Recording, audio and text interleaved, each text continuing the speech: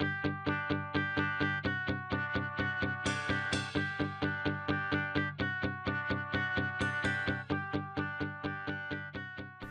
everyone, this is Greg from mydlink, and today I'm going to be showing you how to delete or remove your camera from your mydlink account.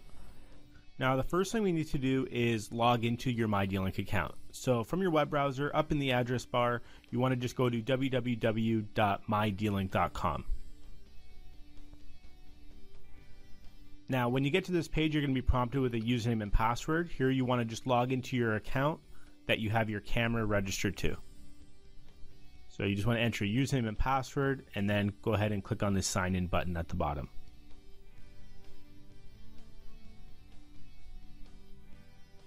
Next, you'll be brought right into your mydlink account.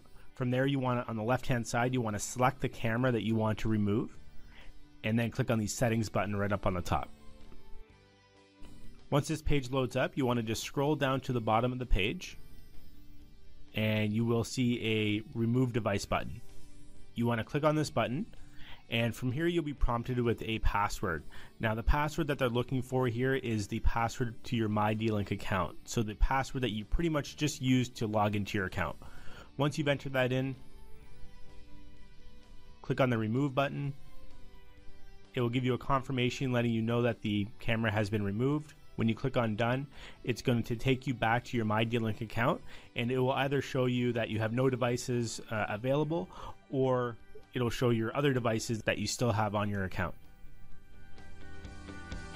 For more helpful videos, please check out support.mydlink.ca.